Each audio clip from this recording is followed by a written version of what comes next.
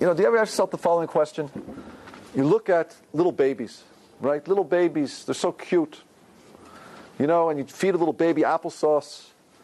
And what do? You take a little spoon, you dip in the applesauce, you put in the little baby's mouth. They spits up all over you, right? And the applesauce goes in your face and it goes in your shirt. And it's all over the place, right? And what do? We all laugh. Oh, that's so cute. That's so cute. Oh, baby, it is. It's so cute. You do it again. Everyone's laughing, and the baby's laughing, and you're laughing. You're having a great time. Have you ever noticed that when a person is in a nursing home, you have to do the exact same thing? You take a little applesauce.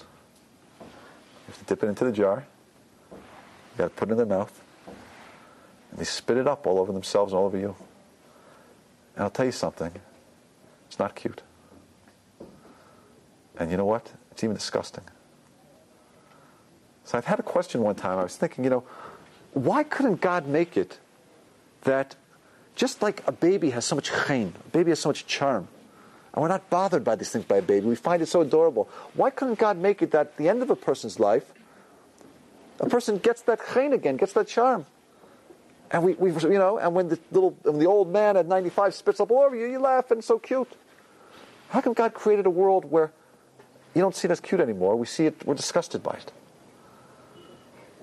So I had a thought, and I was thinking that it's probably the greatest kindness that God can do, which is to cause people to be disgusted when their grandparents or mothers and fathers spit up all over them when they get old.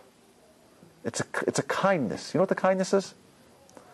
As a person moves his life toward the end of existence in this reality, the greatest kindness God could do for them is to make them realize that their bodies can't help them anymore. Usually their bodies are very much, they're not in control of their bodies.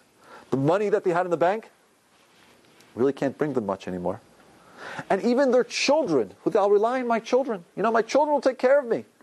Here the children are a little bit disgusted with them. The greatest kindness God can do for somebody at that point of their life is to make that person realize it's all about me.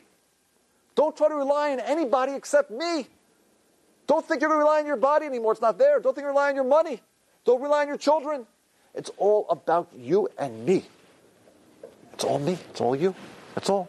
At that point, a person has to look up to the Almighty, has to look up to God, and basically say, God, it's just you are everything. I just need you. Without you, I have nothing. I have to have a relationship with you. Without you, there's nothing. I have nothing. I need you. If a person can do that at the end of their life, imagine what that does to build that relationship with God, a relationship that a person is going to take with them forever. So in fact, the aging process, which we look at and we think, why God, why are you bringing this on this person? It's really a tremendous kindness in helping a person achieve the purpose of this world, which is to forge a relationship with the Almighty that we're going to take with us forever.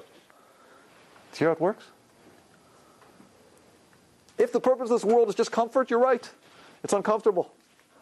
But if the purpose of this world is to create a relationship, it's really purposeful.